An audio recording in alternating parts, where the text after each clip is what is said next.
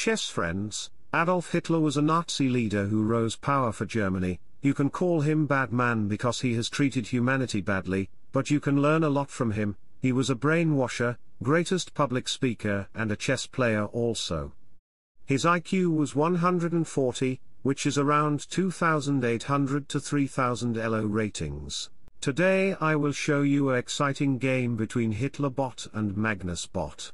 Magnus started with English opening. Hitler played e4, g3, bishop Fumetto line. Magnus wants to play like this, knight here, d3, or e3, knight comes to c6, bishop to g2, rather than playing standard moves like bishop here and knight f6, he played f5. His idea is to put the knight behind of the pawn. After playing castle, he will fight for the f-file for the rook. Knight to c3, we have knight f6, e3 by Magnus. Magnus wants to play knight here, try to break the center with d4, g6 by Hitler, d4, bishop here, knight here, d6, both side castle short, b3, rook e8, get active the rook on e-file, bishop here, bishop d7, Magnus played knight d5, supporting the center pawn with 4 different pieces, and white is threatening to take the knight. We have knight takes knight, pawn takes. Hitler moved his knight on b4, thinking, I am the world leader. I can go anywhere with my Lamborghini car, but best was to play knight e7, targeting back the pawn with knight, because after a3, Hitler's knight get a very bad position. That's why overconfidence cause troubles for health. Pawn takes pawn, pawn takes, rook goes to c1, okay, here the bishop is controlling center very well, another bishop is doing very good job, rook have open file, the queen have more space and he is supporting the d-pawn. D-pawn is a good asset for white.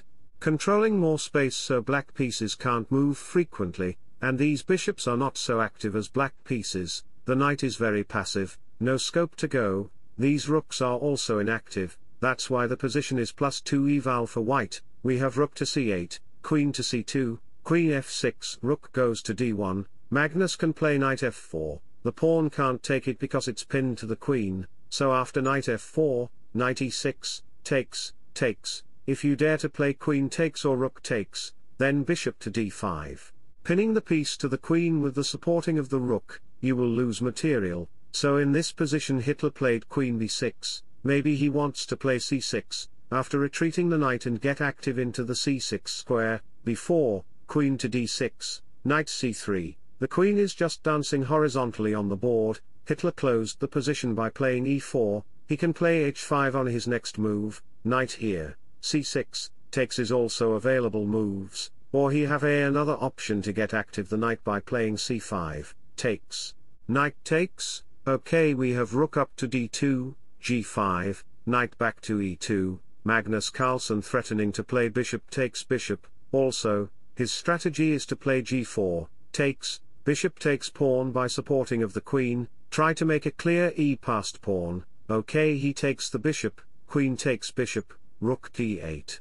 Queen goes to d4, targeting the pawn. Another plan is to play g4, no matter if you take the pawn or push it. If you push the pawn, then takes, takes, bishop will capture the e-pawn, and white will make a passed pawn. When you have passed pawn, push baby, push. Okay Hitler played bishop b5 which is the best move, activating the bishop, and targeting the important knight of white. That's how I calculate the best moves. Knight goes to c3, Hitler puts his bishop into a good square, the bishop looks like a soldier, fighting against white's whole army with no fear. Queen takes a7, we have c5, best move. You should not take the pawn, let me show the variation, otherwise you will not understand my thinking process. Queen takes pawn, takes, takes, knight takes, rook here, rook b8, and this position is not bad for black. The rook gets an open file and makes a powerful move. Knight and bishop position is very tricky, and white have no enough pieces to attack the black's king.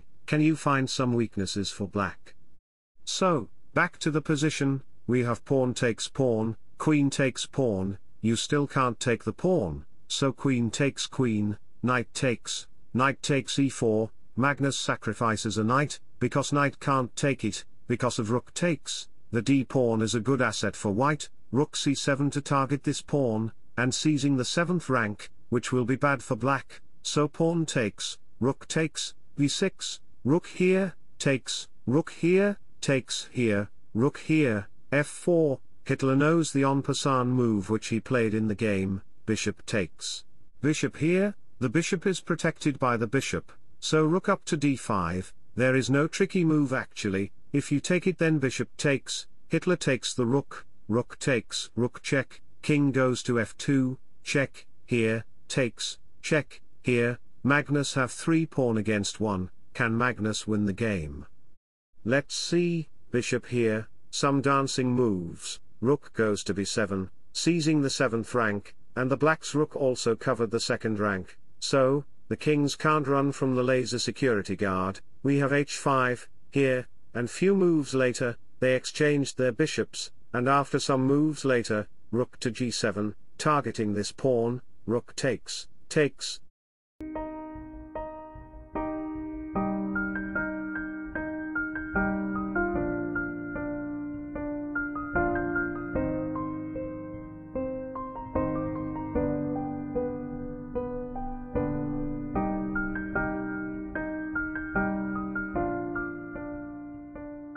Wish you all the best, thanks for watching, subscribe for more, bye bye, take care, see you soon.